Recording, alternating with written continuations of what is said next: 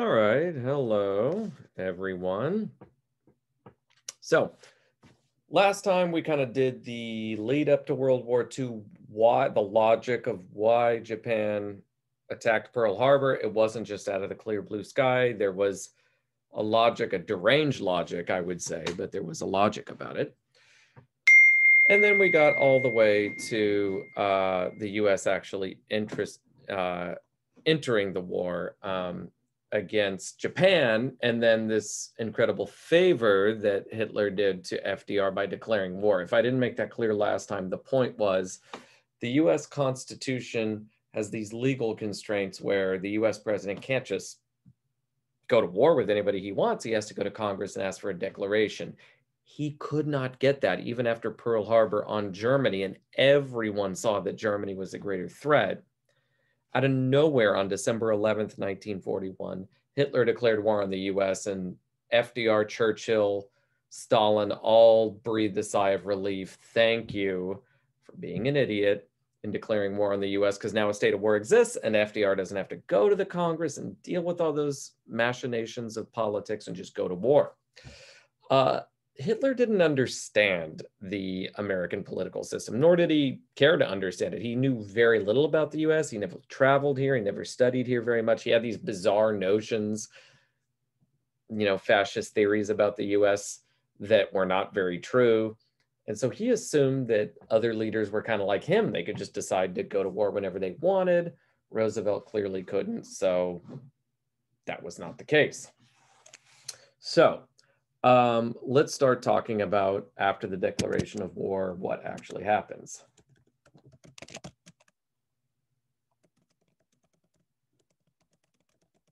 Sorry, just hang on one second.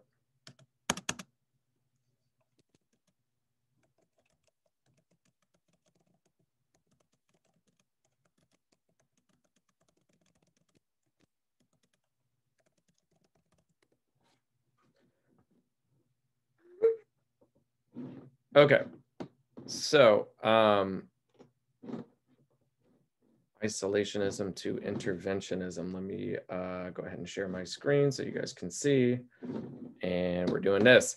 So this picture, in case you didn't know, this is Charles Lindbergh. I've probably bored you guys to tears the last couple of days, showing you the Lindy Hop dance, talking about Charles Lindbergh. I think it's a fascinating case of a person who had everything, top of the mountain, had everything to his heart's desire, and destroyed himself. Part of it wasn't his fault, his little boy being kidnapped and everything. But this picture here, this is Charles Lindbergh. And this is him giving a speech literally November 1941, right before Pearl Harbor, saying really nice things about Adolf Hitler. The America First Committee withered away and died after Pearl Harbor because they kept saying that fascism was not the threat. And then it came to our doorstep with Pearl Harbor. It was the Japanese, the ally of the Germans and the Italians, declaring war on us. So clearly we could not hide in the Western Hemisphere anymore. We had to take action. Now, once the US does go to war, certain, right-wingers, people that were fascist sympathizers, they were totally silenced. And the US economy finally springs into action. So the US is able to help the Allies win the war. It is not because of the intellect of our generals or the bravery of our soldiers, although our generals were very clever and our soldiers were very brave. When one actually looks at these dynamics on the ground, the Japanese were far more fanatical or had higher morale than us. So did the Soviets, so did the Germans. The US was a democracy. It was highly susceptible to public opinion. If Americans lost faith in the war, then we would have withdrawn from the war. And so we had to win the war another way, and that was with our huge economic might. First 6 months or so of the war, we were able to supply Britain and the Soviet Union with weapons of war, or logistics of war in terms of the Soviets to help them out. After that, it was the weapons that we provided. It was our economy. When you actually look at the US economy, it is unbelievably extraordinary how much we were able to produce during these years. Again, it took us 18 months to fully mobilize, but even before full mobilization, the US was doing absolutely incredible things. Now, in those first few months, it was kind of crazy. Americans would listen to radio or go to movies, and they would see that there were drives to have Americans donate certain things. So Americans were told, donate your scrap metal because we don't have enough mines open to produce steel. And so we need you to donate old parts in your garage or whatever it might be. Come on down to the local corner here. The YMCA or the WCTU is here. Drop off your scrap metal, we'll melt it down and we'll make machine parts out of it. Americans were told to donate their silk. Ladies were told, because this was still an age where women who wore skirt lengths now in the 40s were basically up to the knee, or a little lower, about mid-calf. Women were always to wear silk stockings when showing any part of their legs. They were not allowed to go out bare-legged, not by law, but by social custom. So ladies were told to come down and throw their silk stockings in a big pile. And one has to wonder, what on earth did Uncle Sam need all that silk for? Parachutes, actually. Silk is an incredibly strong fiber. Because the Japanese had conquered most of Asia, silkworms are cultivated there in Indochina and China. Silk production was totally cut off in America. And before nylons were produced in the later years of the war, Americans were told, donate your silk, we'll kind of stitch it together and make parachutes out of it. Americans were told to save their grease, bacon grease, things like that. When you're cooking breakfast and there's grease left over, don't just dump it down the drain. Put it in a little coffee can, set it out by your door. The Boy Scouts will pick it up and we will make nitroglycerin or explosives out of it. How much did all these drives help? Minimally in terms of actual practical reality, but it kept morale high because people thought that they were contributing. It did help a little bit. But really what helped was once Dow Chemical got around to actually making nitroglycerin in huge quantities that actually, explosives were able to turn the tide of the war. Same thing with steel, same thing with everything else, same thing with silk. Same thing with rubber. Rubber comes from Indochina, from rubber trees. It's the sap of a certain kind of tree. The Japanese had control of something like 90% of the world's supply. We had to start cultivating rubber in Brazil to be able to get enough out. And then synthetic rubber came in the last year or so of the war, where you could actually make it vulcanized in a laboratory. And that helped out a great deal. But that first year, 42 and first half of 43, was a war of improvisation. And the US was trying as much as they could.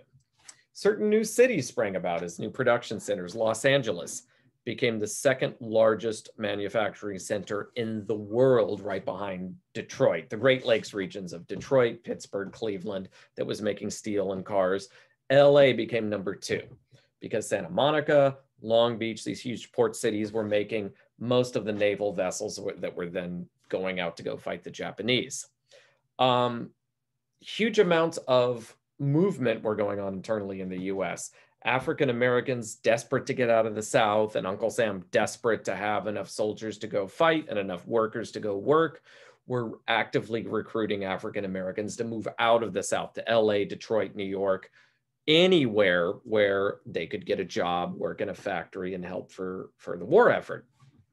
The Green Revolution, I think I talked about this, was on the one hand, petrochemicals that would produce greater yields every year for food, but also mechanized tractors that would go out and do the work of several hundred men, so that the US was producing way more food than we could consume or even the world could consume. By the end of the war, we were feeding pretty much everybody. So let's talk about the actual home front and how things worked at home. So first, we had to mobilize everybody who might have been idle for any kind of moment. And so everyone was impressed upon to go fight in the war. Now, this was easy because it was the Great Depression was slowly ending, but hadn't quite ended yet. And so African Americans, for instance, almost 1 million more African Americans went into the workforce.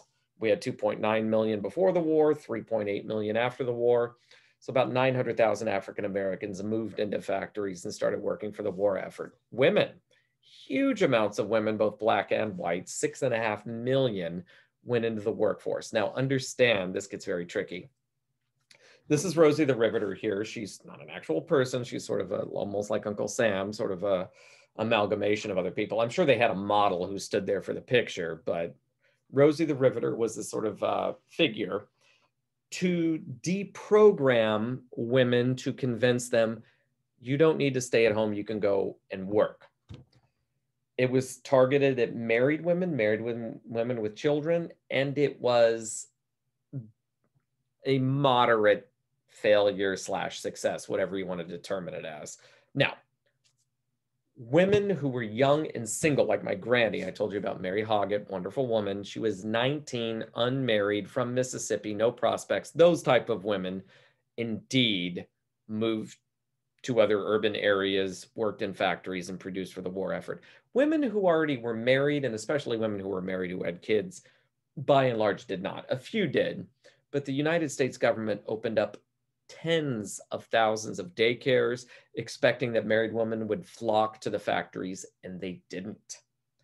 Interesting book I read said, you know, it might be more accurate to have the figure Molly the mom rather than Rosie the Riveter, because most married women who had kids, it was inconceivable. You guys have to understand that all of the literature, like now there's this book called What to Expect When You're Expecting and What to Expect Your First Year, where essentially, you know, this is the rule book for how you deal with your pregnancy and then deal with your first year kid.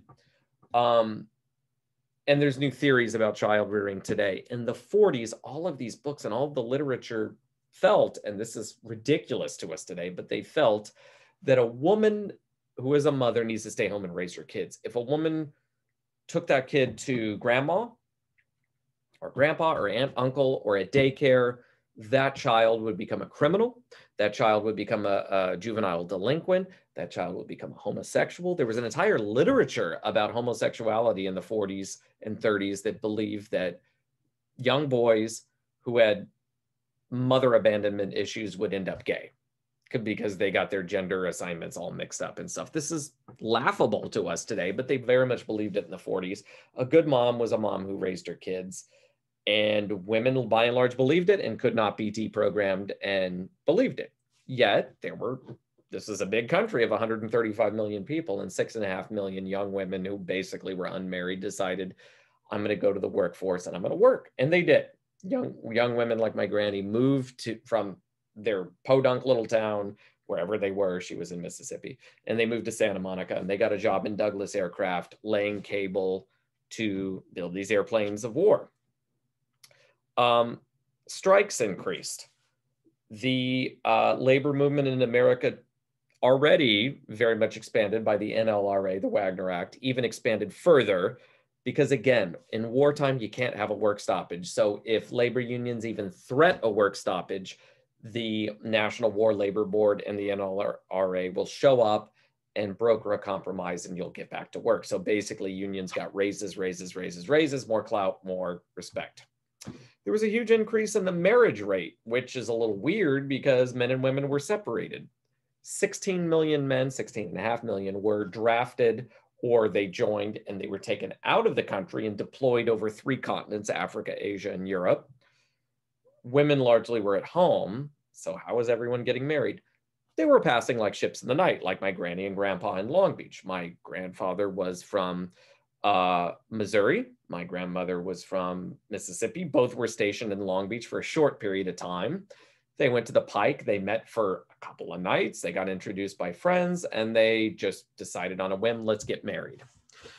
When historians looked into this, they found out what was happening was people almost felt it was like daycare, or sorry, not daycare, but like summer camp, right? Like, I'm 19. I've never been apart from my family. Now I've been uprooted and moved 2,000 miles across the country. I have no supervision. It was like being at a camp where the rules didn't apply, where you could stay out late at night, you could stay out drinking. Prohibition had been repealed. It was about the only thing you could do. You couldn't buy a house, you couldn't buy a car, you couldn't do a lot of stuff during the war because so much stuff was rationed. But there was plenty of alcohol, there was plenty of dance halls, there was plenty of entertainment, and you could go out and watch movies and have a good time and date. And a lot of people got married. The US government analyzed this and felt that there was probably 1 million more marriages that occurred than there would have been had there been no war, which was nice, but what that meant was there would be a record number of divorces in the post-war year. The peak year for divorces for a long time was 1946, because all these young men came back. A lot of women, said, oh, goody, you're back again. I haven't seen you in 3 years. They settled down. They started to try to work it out, and they found out, you know what, I only knew you about 3 days before we got married. I don't really know you. It was crazy times. Sociologists have found out there was also a record number of marriages right after 9/11. There's this weird phenomenon when people are wrapped up in huge events in history and they think they might die. They do kind of crazy things and they run out and get married even though they're not in love. My granny and grandpa were in love and they stayed married. Other people were not, and they just kind of got married on a whim, and many of them got divorced later, right after the war. The burden on families at home was rather extraordinary. Meaning never before in American history did you have government rationing of basic things, and we had to do it. The army got first dibs on everything: leather, silk, food, fruits, vegetables, beef, bread, everything, steel. You could not buy a brand new car between 42 and 45. If somebody tells you they have a 1943 or 45 Ford or Chevy, they are lying to you. Or for that matter, any car, because the world was at war. Every country decided that there weren't enough cars to go around. There wasn't enough steel to go around. So the steel would all go to airplane and naval vessel production. So there were none. Imagine today if the US government said, no one can buy any cars for 4 years. People just wouldn't stand for it. But during the war, people put up with this stuff. Shoes were rationed. People could buy 3 pairs of shoes a year. Now, this is before they had modern shoes with new fibers today, like most of us are wearing tennis shoes or, other kind of comfortable shoes. Most shoes were made out of leather. Leather was tightly rationed during the war. 3 pairs of shoes per year, which was hard to get around. So what if you only have 3 pairs of shoes and all 3 of them have holes in them? Take them to a cobbler, a shoe repair person. Now, I want to ask you guys, have you ever in your entire life taken your shoes to a shoe repair place? I have once, because I bought a really nice, like $150 pair of shoes. Florsheim made them, really nice shoes. And they started to wear off like right at the toe. And so I got them resold because it was $20 to resole them. And it would be another $150 to buy a new one. But by and large, we're in a disposable culture now. We just throw out shoes, we buy new ones. People were made to have to go to a shoe repair person, which brings another personal story to the forefront. My father's father, my paternal grandfather, did not serve in World War I or World War II. He was born in 1909. So he was too young for the First World War. He was just 10 years when the first one ended. And he was a bit old for the second one.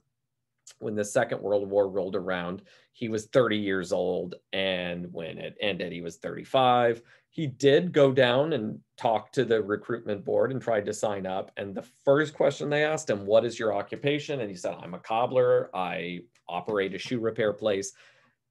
They said, we need you at home. No one's going to be able to buy shoes for a long time. So you're needed at home. You're an essential worker. If you worked in a defense plant, if you were a cobbler, if you did that kind of stuff, you stayed at home. The government prioritized, kind of like they are with the vaccinations now. And they said certain industries are integral for the war effort. Other ones go off and fight, right?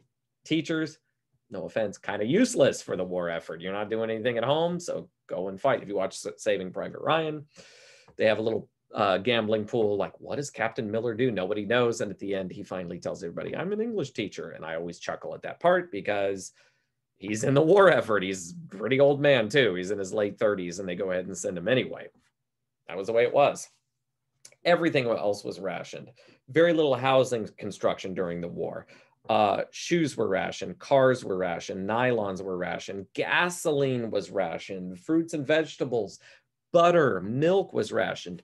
You got every month a coupon, a booklet of coupons. You had to go to the grocery store and they would say, okay, well, you're going to buy 2 dozen eggs. Let me see your coupons. If you didn't have them, they wouldn't sell them to you. Same thing with beans, same thing with vegetables, same things with everything. Now, Americans would just not stand for this today. We basically say, if you have the money, you should be able to buy whatever the heck you want at a store.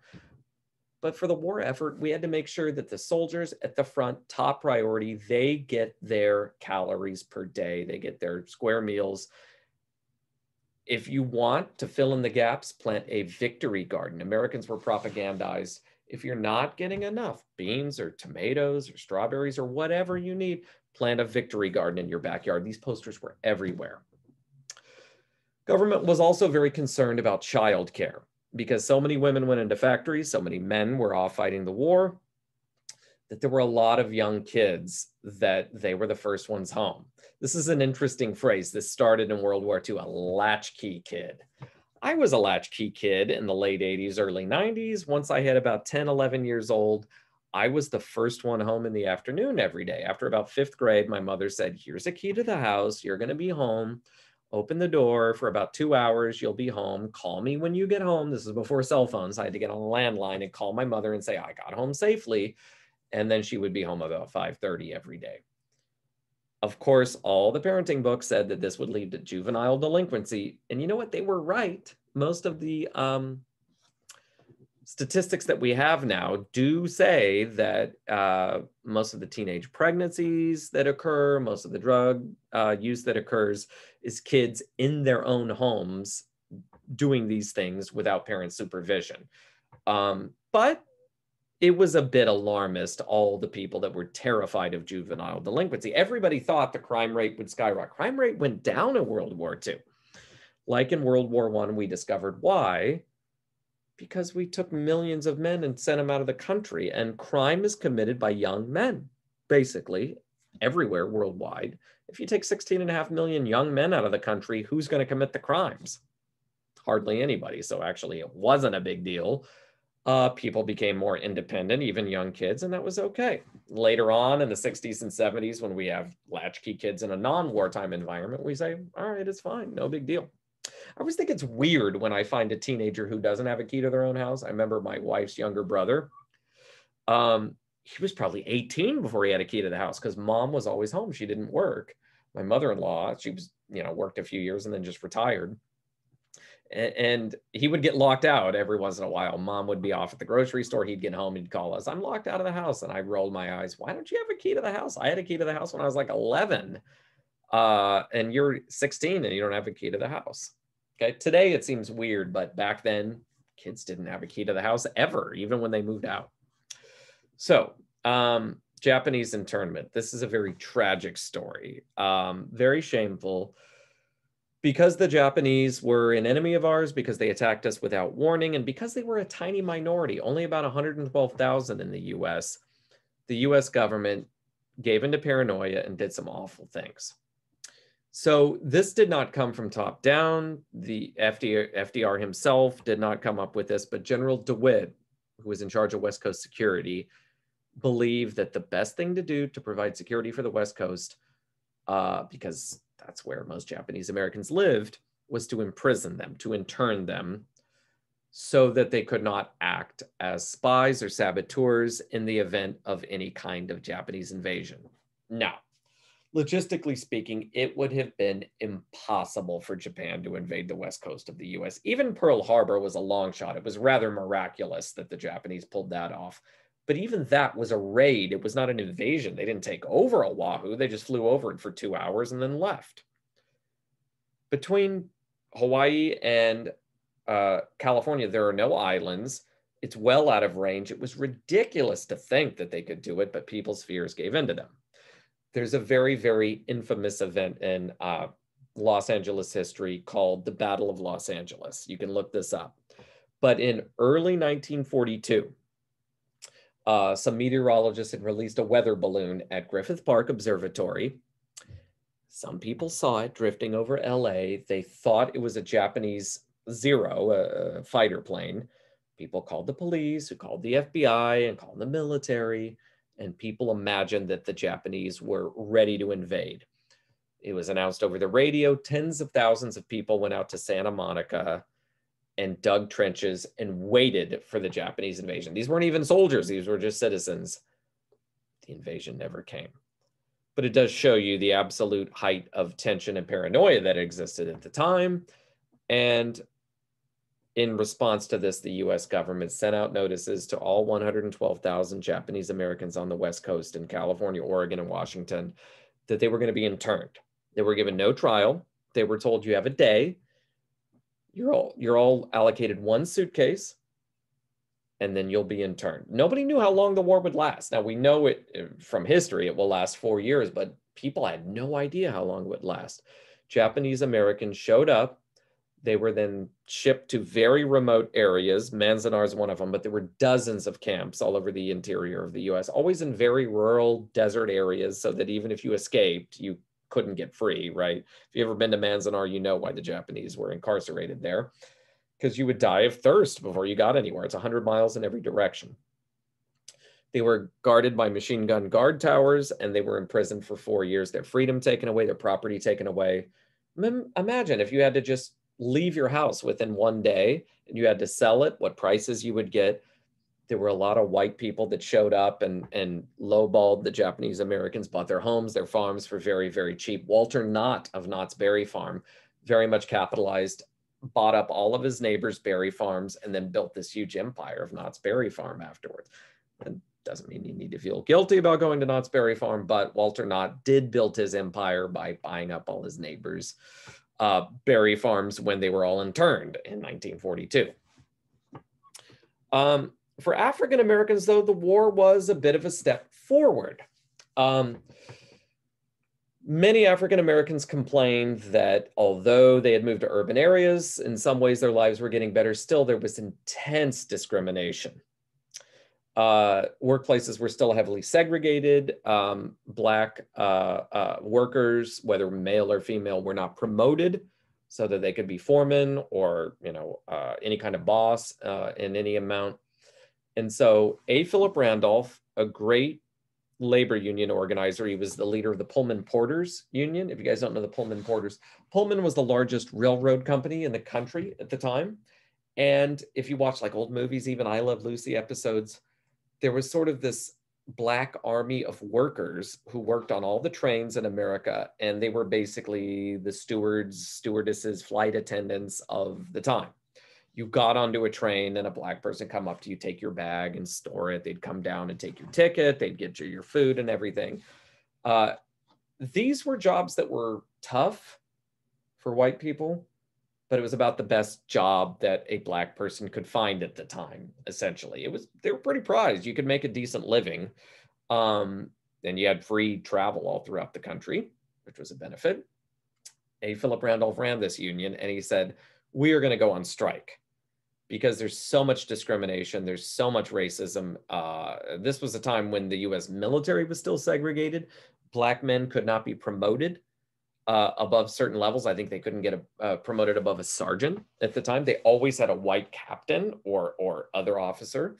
And so they just said, this is very hypocritical. We're telling the world we are the ones who are fighting against racism and evil. And there's still racism in America. There are these awful cases. I mean, at the time in US history, we had enough technology to actually figure out blood typing. And they figured out there was A, B, positive, negative, O, yet still blood bags were segregated by race, meaning that on your dog tag, it would say your name, your rank, your serial number, your blood type, and your race. So that if you were white and you were shot and you were bleeding, the medic would not give you a black person's blood, even if they had the same blood type. And they knew scientifically it would save you and there'd be no problem with it. They still would not do it. That was the America we were living in at the time. There are several documented cases of African-American soldiers whose job it was to be stationed in the South guarding German POWs. There were cases of Germans who surrendered to us in North Africa, in Italy, in France. Those Germans were shipped to the American South, to Mississippi, Alabama, Louisiana, to pick cotton because there was a shortage. So many black people move out of the South. And the white landowners treated these German boys pretty good, better than their black workers. They would take them to go eat at the, restaurant at the end of the day, buy them all burgers and shakes and fries.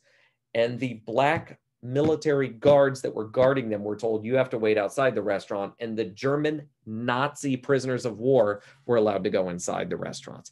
So this is still an America that has a lot of work to do. And so Philip Randolph said, we have to strike. FDR said, I can't have a strike. Number one, this will slow down production. Number two, it will be a horrible propaganda boon to our enemies. Our enemies will use that and say, America's divided, it's racist, etc. So let's not have this march. And so Philip Randolph said, okay, instead of a march, we will have a double V for victory. We'll have victory over Jim Crow and the Nazis at the same time. And so FDR said, let's cut a deal. I will issue Executive Order 8802, which will ban discrimination in all defense jobs. Not in the military itself, so the military would still remain segregated, but the workplace now. If you had a job in a defense plant and you were Black, that means you could be promoted to be in charge of white people. This went through, it caused huge disruptions. In Detroit, there were massive riots because of this, because a handful of Black men were talented, they got promoted to foreman. They had 10 or 12 white workers beneath them. The Black bosses started giving orders, and a lot of white guys said, I will not go back to work. I will not do my job because a Black man's ordering me around. It was like you lost face. You lost your own value that you had a Black boss. So this is a very different America at the time. We still have our problems today, but this was just right in the middle of Jim Crow still. Big riots in Detroit. We had riots out here in LA. Not Black-white riots, but white Hispanic riots. So here's what happened, basically. LA changed a lot during World War II. First of all, virtually all the Japanese people were incarcerated and shipped out. So little Tokyo shrank to almost nothing. Second is that all these white folks who had never been to LA before, they were from Iowa and Kansas and everything. Basically, if you were drafted and you were west of the Mississippi, they sent you out to LA. If you were east of the Mississippi, they shipped you out to New York or Mobile Bay or New Orleans, and then you would be shipped out to fight the Germans. A lot of these white folks had never seen a Mexican person before, and they came to LA and they were like, whoa, this is a little bit weird. What are all these Mexican people doing in Iowa? Which instead they should have been asking, what am I doing in Los Angeles? And a lot of young Mexican-American men, Chicano men, were very proud. They had good jobs now that the war was going on. They had money. And many of them, in the cultural norm of the time, they would buy so-called zoot suits. So let me see if I can find a picture of a zoot suit real quick so that you guys can see what it actually looks like. But this was the custom of the time. If you had a good job, you wanted to go out and buy a zoot suit. And so they did. So let's see, these are pretty good. I'll get you. So this is just something I found real quick, but you guys can Google zoot suit and see it. But this is basically a zoot suit. Usually the pants are a bit baggier. Now, here's the deal with all of this. During the war, there were intense restrictions on everything. The government came in and said, clothing manufacturers, we're going to ban certain things because there's not enough cotton and wool and everything that we can produce. I mean, think about it, 16.5 million soldiers, you're going to need a pair of pants for every day of the week. 16.5 million times 7 pairs of pants, plus shirts, plus socks, plus shoes, plus everything. So leather was rationed, cotton was rationed, everything. So if you went into a store, clothing changed. Instead of these long coats like you see going down to mid-thigh, coats went up to waist length. Pants, instead of having a cuff where it's kind of rolled up 2 or 3 inches and stitched, pants started to be manufactured without the cuff. Double-breasted suits where it crosses your chest twice and it's buttoned on one side. No longer, it would meet in the middle because it's a waste of fabric. This is the invention of the bikini came out during this time. It used to be women would wear one piece, well, I mean, women used to wear head to toe clothing, but starting in the late 20s, early 30s, women would wear one piece bathing suits that were pretty modest. The bikini came out in the 40s because it saved space if you cut out the midsection, right? All of this came out during World War II. It was just for the war effort. And most people supported it. They said, all right, you know, we got to do this. You could go to your friend on the side who was a tailor and say, hey, I still want that zoot suit.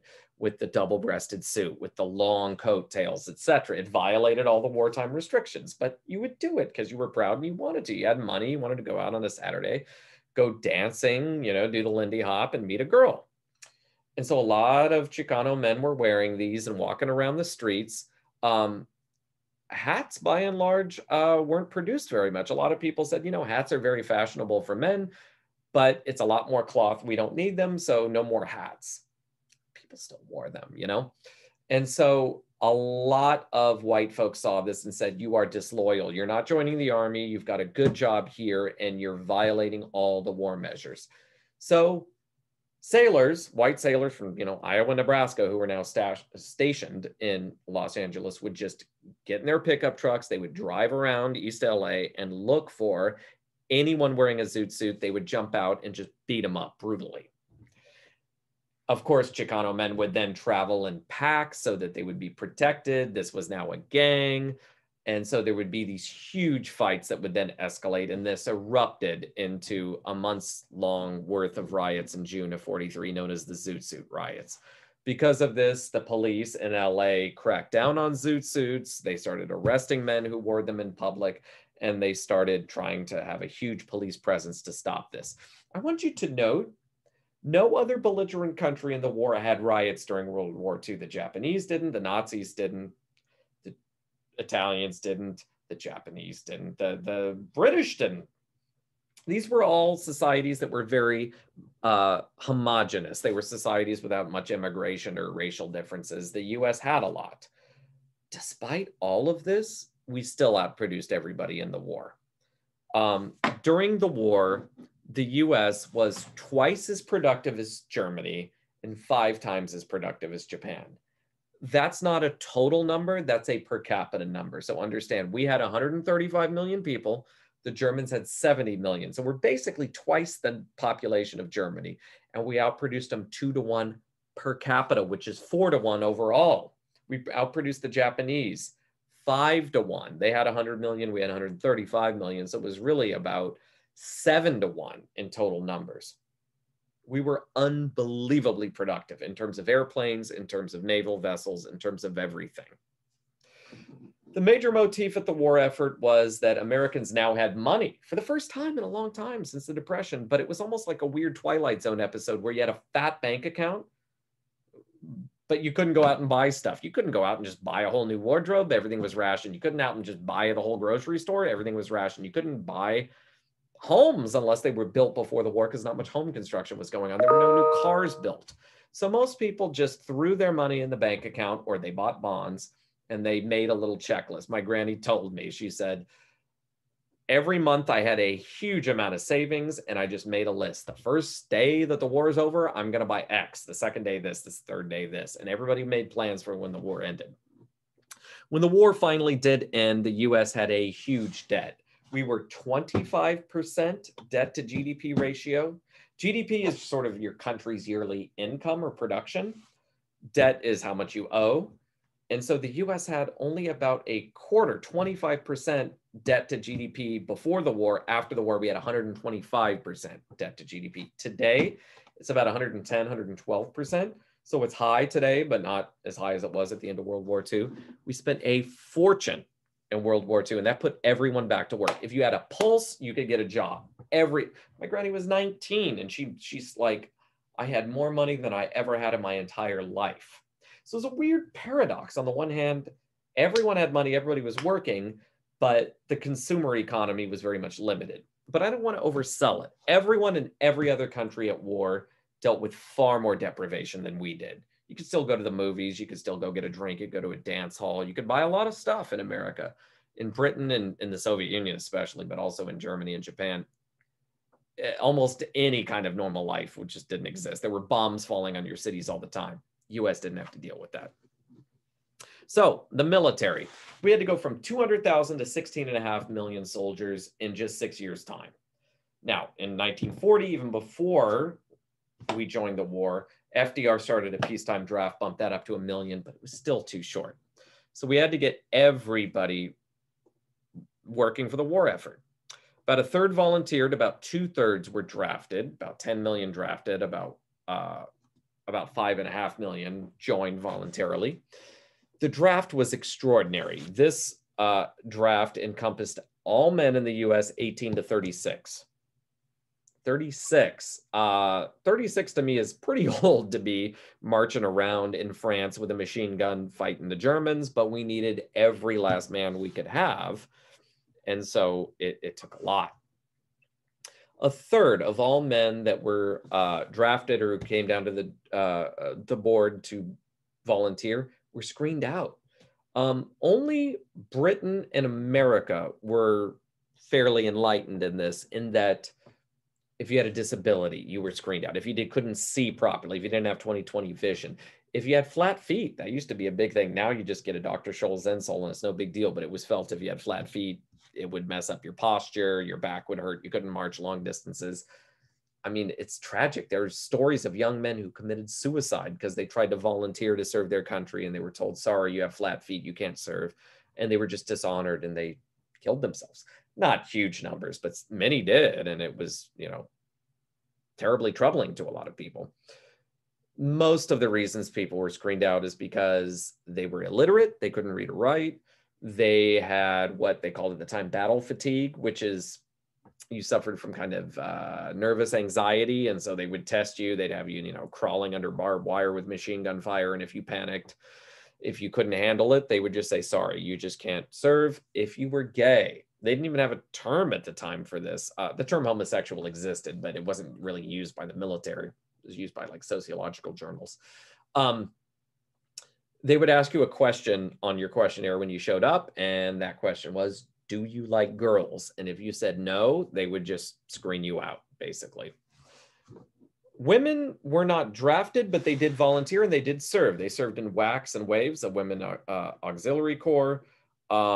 And they were secretaries, they were nurses, they were code breakers.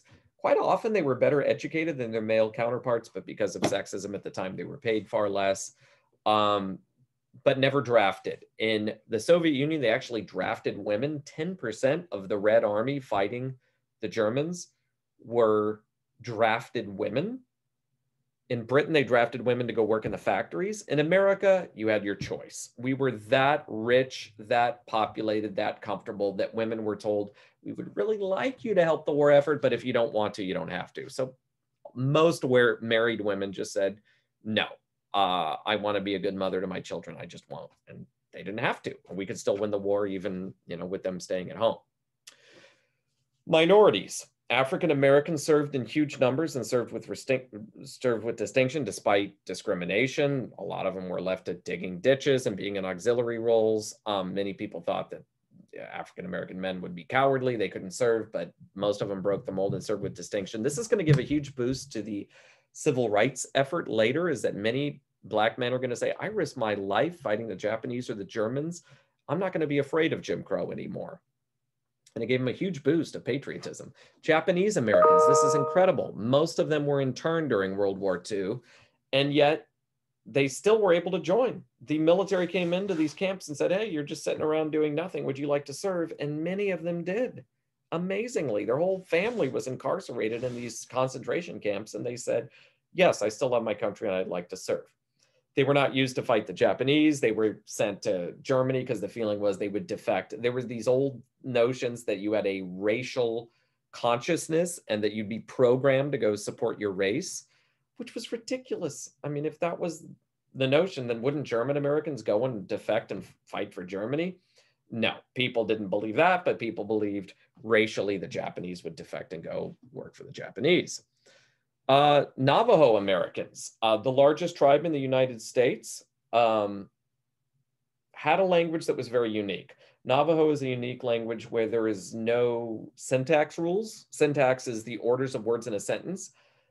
I don't speak Navajo, I don't understand it, but I've read several books that argue that you can mix up the words in any order in a sentence and it means the same thing. And it was the only code that the Americans figured out that the Japanese could just not break. We were breaking our mathematicians were extraordinary. The Germans would change their codes almost weekly and we would break them very easily. We could read almost everything they were saying every day of the war, the same thing with the Japanese. Once we figured out You didn't even need to encode anything. You just have one person in Navajo talking to another. The Japanese could not break it because there was no mathematical equation it was based on. It was a very unique language. And medicine took a huge quantum leap forward during World War II. Number one, penicillin. Penicillin comes out in the 20s, and this was the main killer of people. If you got shot in the Civil War or World War I, it was a death sentence. Even if you didn't die of bleeding or of the bullet hitting a vital organ, you would die of an infection or sepsis in a few days, almost all the time. And now, if you got shot, if you got shrapnel, you could get a blood transfusion almost immediately, because in every platoon, there was a medic who had a red cross on his helmet to identify him so that the enemy wouldn't shoot them. Sometimes they wouldn't, sometimes they would. But they had on ice blood for every member of the platoon. You would throw these sort of chemical coagulants on any wound to stop the blood flow. You could then find a vein and get blood flowing into the person. And then you could shoot them up with morphine. You had a whole belt full of morphine. They don't do this anymore, but they used to. And then you could give the person blood. Everything was blood type. You look at their tags. You say, okay, type A, I have some here. Still segregated by, by race. But you could get that into the person to save their life. Now, moving on. I won't spend a ton of time on the actual war, but I do want you to know what was all this production for? How did we mobilize it? How do we use it? Now, Germany is the priority. They are the greatest threat to peace. We need to conquer them first. So FDR was concentrating on them, sending everything across the Atlantic in the first couple of years. It is almost a year before the US can even shoot back at a German because they had fortified most of Europe by this time. We enter the war December 11th, 1941. And it's not until November of 42 before the US actually lands in North Africa in Algeria to go fight against the Germans. Now, most historians look at this whole campaign as a bit of a sideshow. What did this actually accomplish? Not all that much, but we needed to get practice. We needed to boost our morale so that we could say, why is everyone donating their grease and, their silk and everything? We needed some victories so that people will, feel good and keep their morale up. And so FDR authorized the torch landings in North Africa, which was occupied France, but because Germany had invaded France, they controlled it. And the US was able to launch this amphibious landing in Algeria and conquer that pretty easily, and then move steadily eastward to Libya, where they liberated that in the summer of 43. The Germans were defeated at Stalingrad by the Soviets in February of 43. That's a big turning point of the war.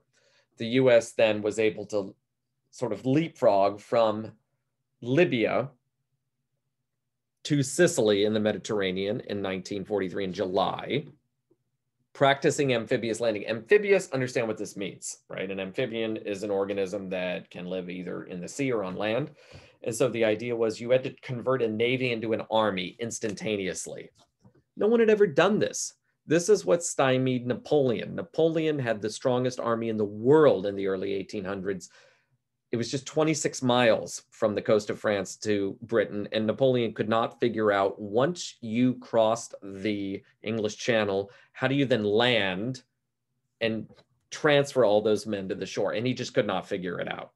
American engineers figured it out in about 18 months. You have landing craft. They're basically like lifeboats. They're sort of a box that you have. You see it in Private Ryan with reinforced steel, and these ferrymen from these huge vessels, and you then send them on shore that way.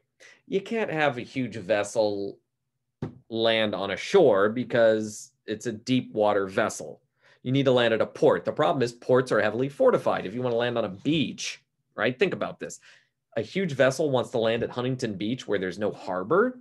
How does it do that? Well, they anchor about a mile offshore, and then you ferry people with the landing craft. We had to build hundreds of thousands of landing craft in New Orleans and then prepare them over in Britain.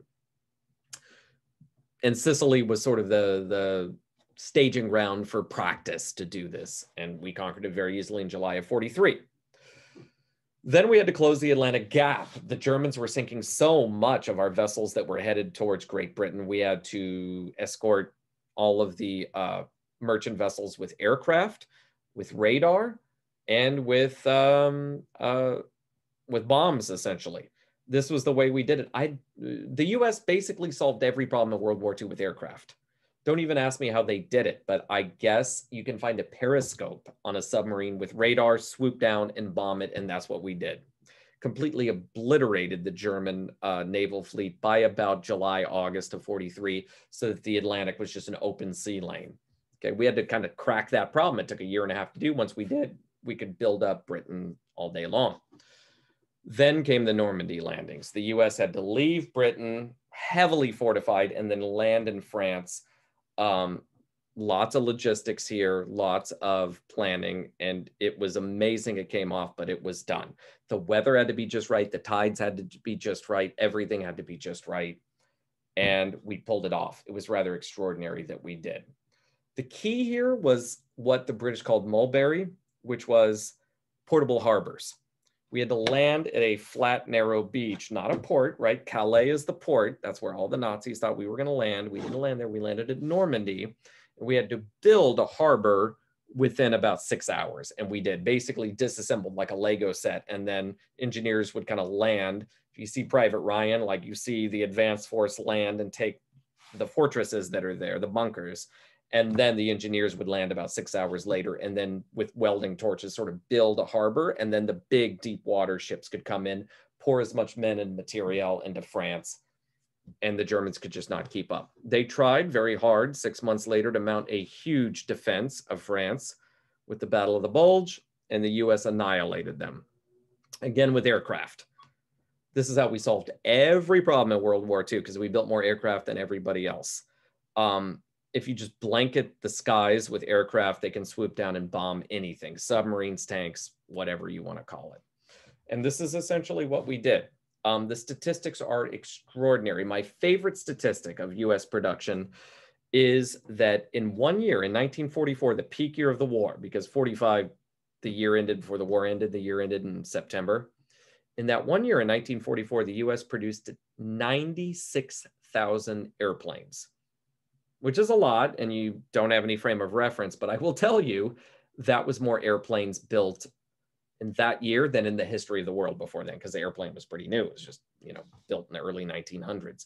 The US alone in that year built more airplanes than had existed in the prior history of humankind, which was pretty extraordinary. And the British produced about 20,000, and so did the Canadians. The Germans and Japanese were just not able to outproduce us at that particular point. Now, there remains this moral question that we've dealt with ever since. Most historians are of the point of view that the African, Sicilian, and Italian campaigns didn't really do all that much to end the war effort. Only about 5% of the German army was in that area of the war. Most of them were in Europe. Most of them were fighting the Russians. But that's all we could do. And I would argue it wasn't nothing. It made sure that when the war was over, we were in charge of Italy and not the Russians and not the Germans. And so we got to build a wonderful democracy in Italy. In any case, all we could do in 42 and 43 to the Germans was to bomb them. We couldn't land men anywhere in the European continent. We just couldn't do that until June of 44. So what do? The Russians are getting slaughtered in the East. To relieve pressure, the US started a campaign of flying planes from Britain, bombing locations first in France and then in Germany. Civilian populations, intentionally so. This has been controversial at the time and ever since, but I will say this. Whatever one thinks of the morality, it was effective. We know that the Germans who were fighting in Stalingrad and Kursk and in the Eastern Front against the Soviets, they had to move men, they had to move artillery, they had to move, important aircraft to Germany itself to defend their own homeland. And the US and the British Air Forces completely destroyed the German Air Force above the skies of Germany in 42, 43, and 44. It took a while, it took a lot of effort, but by 1945, the Germans had hardly a plane and we could just roll unobstructed right into Germany, and so could the Russians. And so it was effective, but it does raise a question. In Hamburg, for instance, in July of 43, the US came up with a new technology. It was called Window. The Germans had radar. They could see our planes coming, and they could scramble their aircraft and get them in the air, their lighter craft to shoot down our bombers, and their artillery. And so the US government came up with this idea that if you had aircraft that just dropped out all these aluminum strips, right? Like little gum wrappers, little teeny ones, but tens of thousands of them, you just open the bomb bay and dropped them all. It scrambled the radar installations they had. They could not see our aircraft, and then you could just fly freely over Germany and bomb. We did this in July of 43 in Dresden and burned alive about 100,000 Germans or sorry, not in Dresden. This is in Hamburg. We would bomb Dresden later.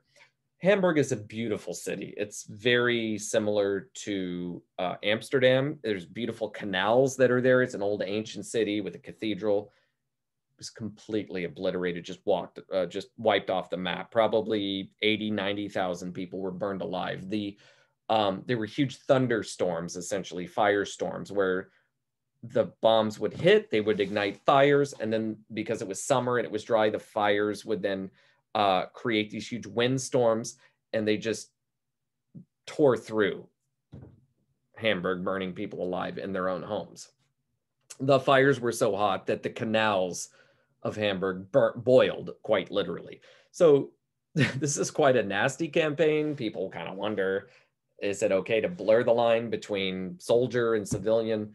Well, the US and the British did indeed do this. It was effective to end the war effort. That seems pretty clear. Was it moral? I leave that to other people to kind of judge that.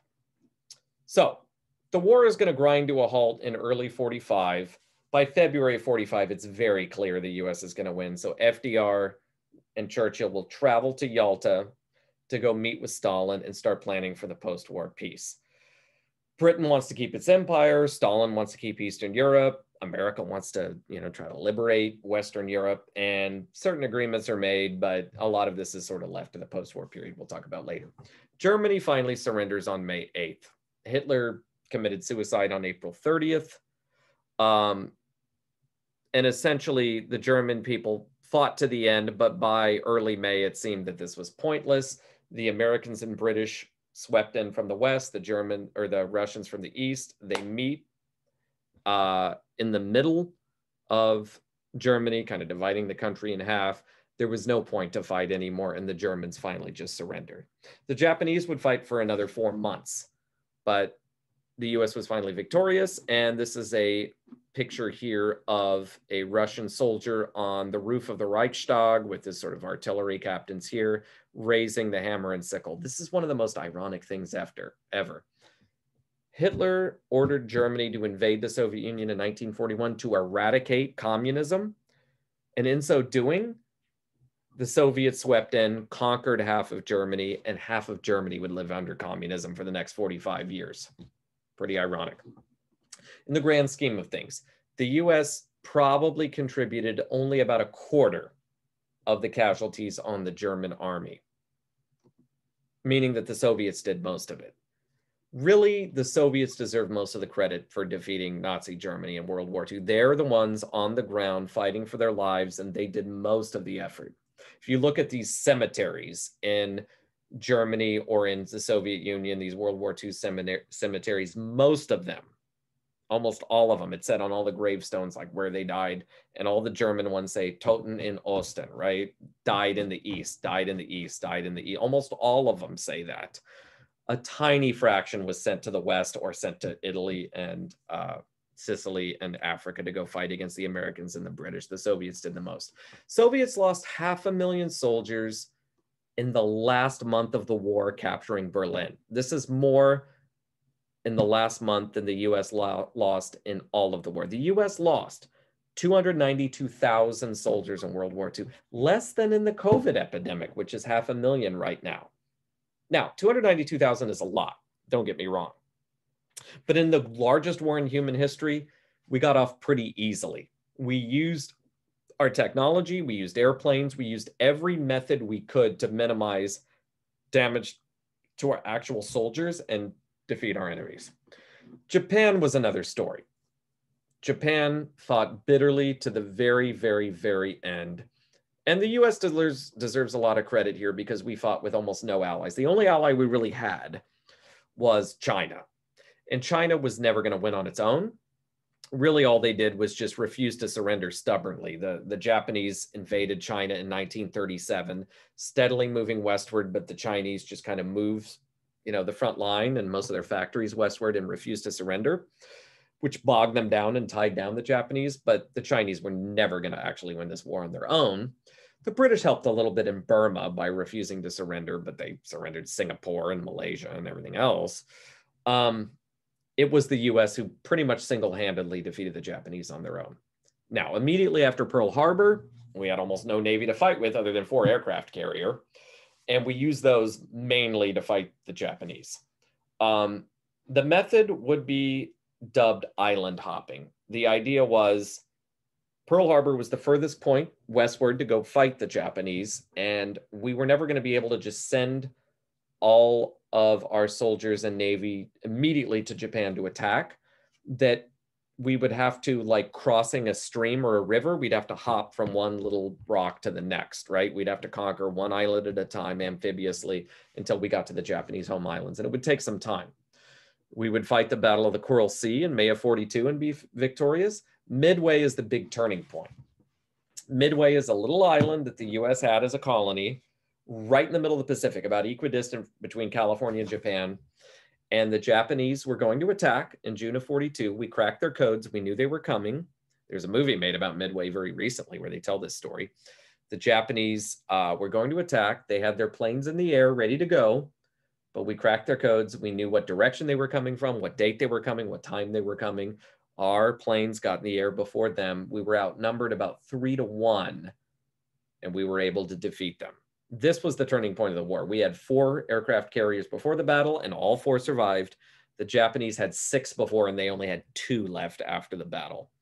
They were never able to rebuild fast enough because our shipyards in Long Beach and in San Diego were churning out ships much faster. We had more access to steel.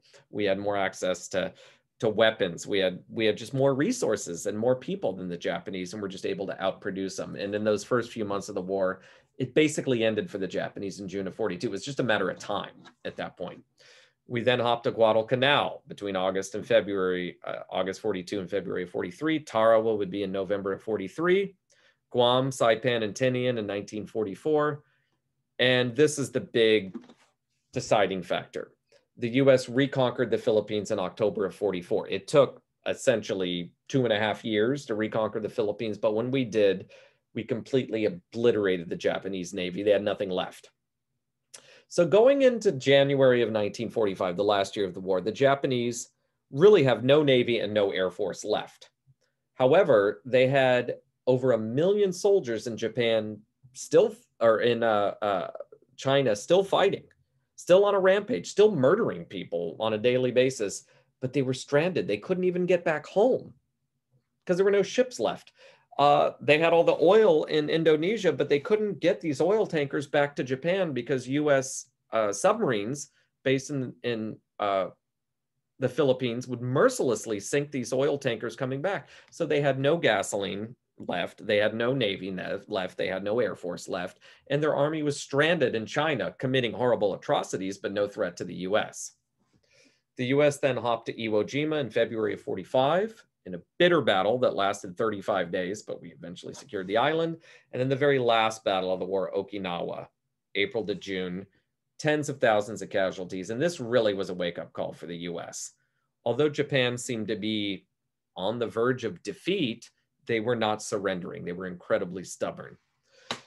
They started to use their very limited fuel to fuel up airplanes just enough to take off and then crash into American ships, usually fully laden with bombs, hiring, young boys as young as 12, 13, 14, not giving them any lessons on how to land a plane, but just take off and crash right into it. So these waves of airplanes would be landing into American cruisers, destroyers, aircraft carriers off the coast of Okinawa, very unnerving.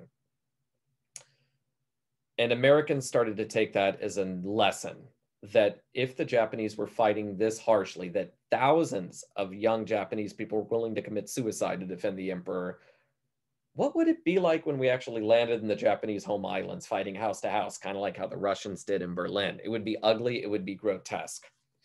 There was a huge uproar on the home front. There were about 30,000 casualties at Okinawa, and Americans just said, why are we fighting anymore? Let's just cut a deal with the Japanese. People forget this, but in the summer of 1945, people were war weary. They didn't want to fight anymore. And there was a lot of talk that maybe we just need to cut a deal.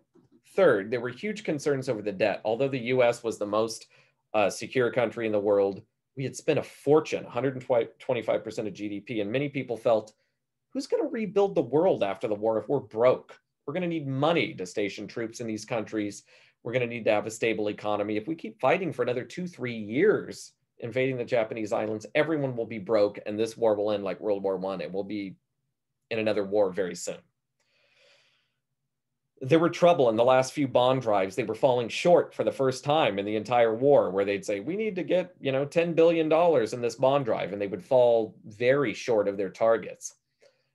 There was a conscious switch in March, April 1945 to switch instead of an amphibious landing in the island hopping campaign. It's too brutal, it's too costly. Let's just bomb the Japanese home islands and try to get them to surrender that way. This is an aerial photo right here of Tokyo on the night of March 9th, 1945. This is the most brutal bombing campaign in history. It was worse than Hiroshima. It was worse than Nagasaki. Tokyo was the largest Japanese city. It was a wooden city, not like in Germany, where the cities were cobblestone streets and brick houses. Everything was wooden. All the houses were wooden and paper. It burned incredibly well. And now napalm was invented this last year of the war. And so the bombs would fall, they would explode, and this sort of intensely high explosive would ignite, and then it would burn through the whole city. 50 square miles of Tokyo was incinerated on that night. 110,000 people burned alive in their homes, men, women, and children. And that was the first city. The US then moved on to 67 other cities, completely burning them and destroying them, thinking this would be a better way to end the war because we don't have to actually land and subject our soldiers to casualties. You have 1,000 bombers fly over Tokyo, you might lose 6 or 7. You might lose 150 or 200 men in those bombers, but you killed 110,000 Japanese. They could not withstand this. So we moved from Tokyo to Nagoya and then Kyoto, and then just on and on and on and on and on, all through March, April, May, June, July, all during the late spring and early summer of 45. A different city was targeted. 1,000 bombers would fly over and bomb and destroy, which is unbelievable and extraordinary. But this was the plan the last few months of the war. The Japanese stubbornly still refused to surrender. Lots of debates now about the terms of that surrender, that the US had this notion, unconditional surrender. You must surrender without conditions. We dictate the conditions to you after the war. Many historians say, had we made it very plain and clear to the Japanese months before that they could keep their emperor, that they might have surrendered earlier. We don't know because it was never offered. But we just said, surrender, and we write the conditions.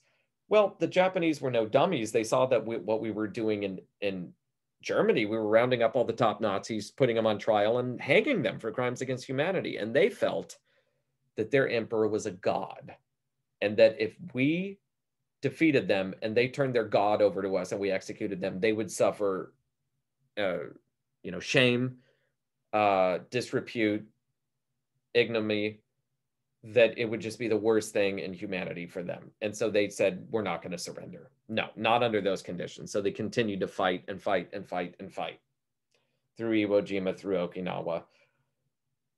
Then in the midst of all this, the US invented a new, incredibly destructive weapon, the atom bomb. It's rather amazing that during all of this, through all the rationing and everything, the US was able to invent a new super weapon, which we don't even have time to get into, this whole Manhattan Project. But the US scientists, engineers figured out how fission worked. Basically, you have 2 pieces of uranium that you enrich. And in the 30s, they realized with these kind of like vices, these clamps, if you crank them and got them close together, they would shed neutrons essentially.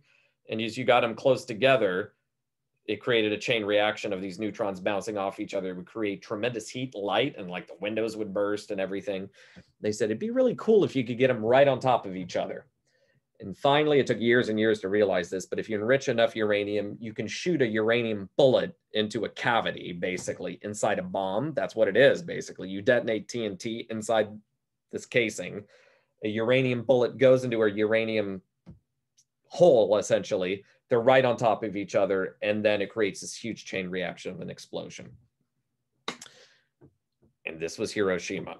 The US dropped one bomb on Hiroshima, and in an instant, the whole city was just wiped out, or the downtown area anyway, just a square mile of just huge explosion. Amazingly, the Japanese still did not surrender on April 6th. We told them we had an arsenal of these weapons, that we had hundreds of them, that every night we would drop another bomb and the Japanese would cease to exist as a race if they didn't surrender. For 3 days, they still did not surrender. On April 8th, the Soviet Union, this was now 3 months, right? The Germans surrendered on May 8th. Stalin told us at Yalta, Germany's top one priority, when Germany surrenders, give me 3 months and then I'll mobilize my men and send them to Germany. He was good to his word. On August the 8th, he declared war, sent his soldiers into Mongolia, into Manchuria, into North Korea, and just steamrolled over the Japanese. They were just a broken people at that point. Amazingly, this was the turn. If you actually look at the Japanese cables, which we had broken their codes and we were listening to them, they didn't seem to be that bothered with the bombing campaign or the atomic bombing campaign. But when the Russians declared war, their eyes just sort of lit up and they said, it's over for us. The US will occupy the southern half. The Russians will occupy the northern half. The Russians are absolute savages and barbarians. We are in deep trouble. But they just seemed unperturbed by the bombs. It was rather extraordinary. The next day, on August 9th, we dropped a bomb on Nagasaki, a fusion bomb, and obliterated that city. Finally, the Japanese turned to us because they were so scared of the Soviets, and they said, we surrender to you because we'd rather have an American occupation than a Russian occupation. Finally, the Japanese surrendered in mid-August. The peace treaties finally signed on September 2nd, and almost exactly 6 years to the day, World War II was over. The next month, the US would build the United Nations. It would be housed essentially in New York City, which would be sort of an unofficial capital of the world. And the US basically felt, we now have to take the mantle. France was humiliated in this war and occupied. Britain was bankrupted. The Soviets were absolutely weakened. 26 million people killed. Germany and Japan were defeated. It was up to us, the rich and wealthy nation, the democracy, to rebuild everything and try to build an everlasting peace. And so we do, the month after the war. The Bretton Woods Agreement came about, where we were now going to promote free trade. We were going to give lots of money to European countries to rebuild. But this war is a huge turning point, not just in American history, but in world history, where the US is going to take a leading role in global politics. After World War I, there were still many countries that were very strong, and we decided to abandon Europe. Our attitude was, let the French handle the Germans. That was laughable at this point. The French didn't handle anything in World War II. God bless the French. I love them, but they didn't handle it very well. The British couldn't handle it anymore. And we didn't like the Soviets that much. They were sort of temporary allies. We had to defend the world from them as well. And so that's the end of World War II. Hopefully you guys enjoyed that. We will continue next time talking about the peace that is to come. And we will grow even more powerful as a nation. Isn't it great? Okay, guys. I will see you next time. Have a good one.